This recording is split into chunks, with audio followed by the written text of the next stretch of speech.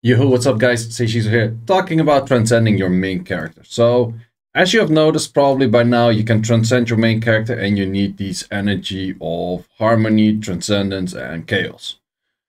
I'm at level 66 right now. I'm actually relatively close towards going 68. I am one of the first in the server to probably get there because I kind of focus on it and also I kind of know like where to get them. So one of the easiest ways that you can get them as a full piece is of course Rapture. So you always want to do your Rapture. If you kind of sack this one, you can get like a full piece of these there. You always want to do these, oh, like literally just always, like the moment that it's up, just do it at least once a day. Another place where you can get them is actually a repeat quest from Rapture as well, which you can do on multiple characters. Let's see if I can find them. Yeah, they are over here. So you have to do them a bunch of times. So first, if you do them, you have to do them 5 times and then you get like each one of them. And then if you do them another 15 times, you get the full of them. So technically you can get like 8 pieces per, and you can do that for both Distorted and for Sunken. And you can do that on all 3 characters. I already did that on all 3 characters, so that is one way to get it pretty quick. So afterwards, you've done your ruptures, you have done the things on the quest. Where can you get the rest? I've seen the mistake that a lot of people try to get them from the repeat quest, which is this one. And this one is actually legitimately garbage. Do not do this one. By all means, this is one of the worst places to get it. I tried this in an A server. I was like, oh, this is where you get them apparently. No, this is where you not get them. This is where you get scammed. The thing is, it shows this drop, but it's not exactly this drop rate. It can drop this, but there's no guarantee that you drop this.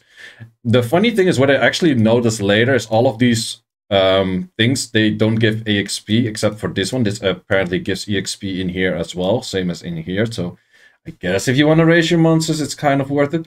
I'm also not sure this one actually, oh, it only costs 1. That's actually pretty cheap, not gonna lie. Because most of them, this costs 2 and these cost 4. So that's actually cheaper than I thought. But still, this is a freaking scam. I did at some point, I think like 100 of them and I got like 0 of these pieces. So you don't want to do that. But where do you get your Rapture pieces then?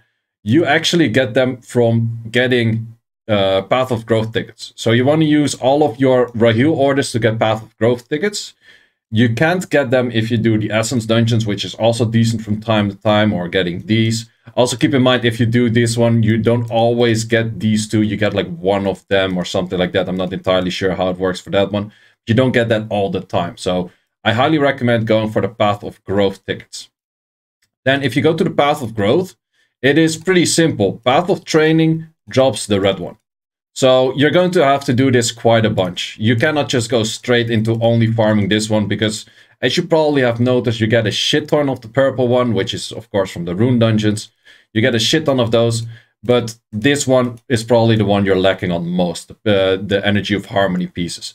So this one you actually have to do quite a bunch of subjugation. I've been spamming quite a bunch of Path of Training and subjugation to get this working. To not just straight up waste your tickets just for getting these, because this one you can figure out like which dungeon you want to farm. This is the easy one. The purple ones are very easy. Path of Training, I recommend you to go on this one. And you can get a full Argon from this. So this is not an Argon piece, this is a full Argon.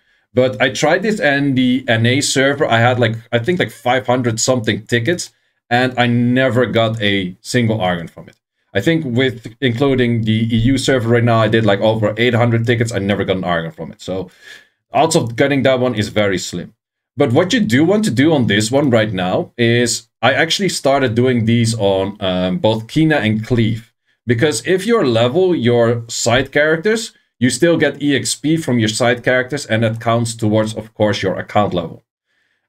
Since that Path of Training is that easy, I also started doing it in a team, for example, where I was using, let's say I think I used one of these teams, let me see. I think I did it with Argon, and then I just started leveling the Hunter over there. This thing can be level 70, but I just slowly level it in there, so I don't have to use the EXP potions on it. I just slowly level it anyways. And then I did that all together on the Cleave or on the Kina to just get them EXP as well. And therefore just slightly help the account level as well. So therefore you're not just straightly wasting your tickets to get the Transcendence pieces. You kind of make use to it, that you're kind of getting other stuff in as well. And the same thing I would recommend for Subjugation. Subjugation might feel like the most useless, You kind of have to do all of them to level 10 at some point, so I would recommend to start with that. There are a bunch of quests that you have to do for your, well, just in general for like the main area. I think it's these at some point. Yeah, you have like subjugation, you get a bunch of these rewards and a dance, like super interesting, not really. But if you want to do this on all 3 characters to get this Devilmon at some point, like you could start with these. Something that you also get from subjugation is the weapons that you actually have to throw in for blacksmith. So at some point you have to hand in a bunch of these weapons for blacksmith, which you get through subjugation. So don't toss everything that you get from subjugation. Save like one of a piece from all of them pretty much. And at some point you will notice that you actually have, if you go to the shop and the subjugation section, you notice that you have enough of these points that you can just buy specifically every weapon that you want. So you don't really need too much of them, but it can kind of help you out to get your blacksmith to a higher level if you didn't do that yet.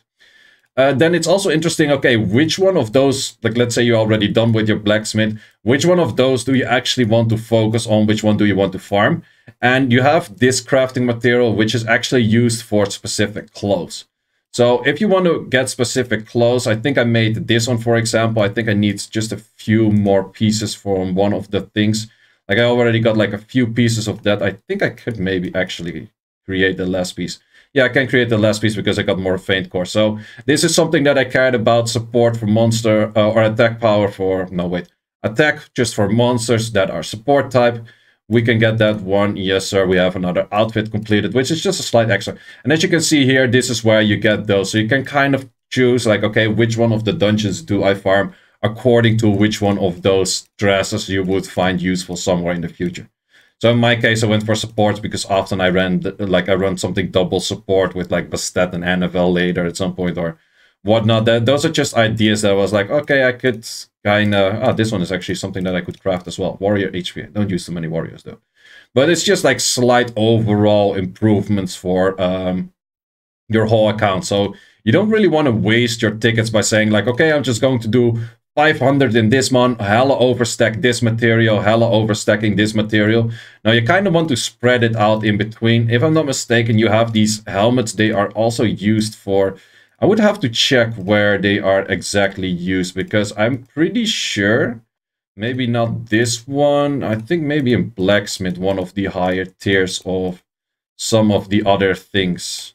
I'm not entirely sure where they are used, but I had a feeling that they were used at some point. So yeah, these are the materials you get from the Path of Adventure. So that's your rune dungeon.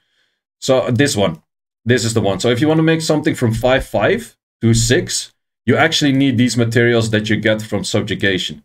So depending on what kind of materials you have or what kind of equipment you have that is currently 5.5, and you might be like, this is 5.5 right now, but I actually want to make it to a higher tier at some point. It's mainly for Naraka, I guess. Yeah, it's Naraka 5.5 to Naraka 6, it seems.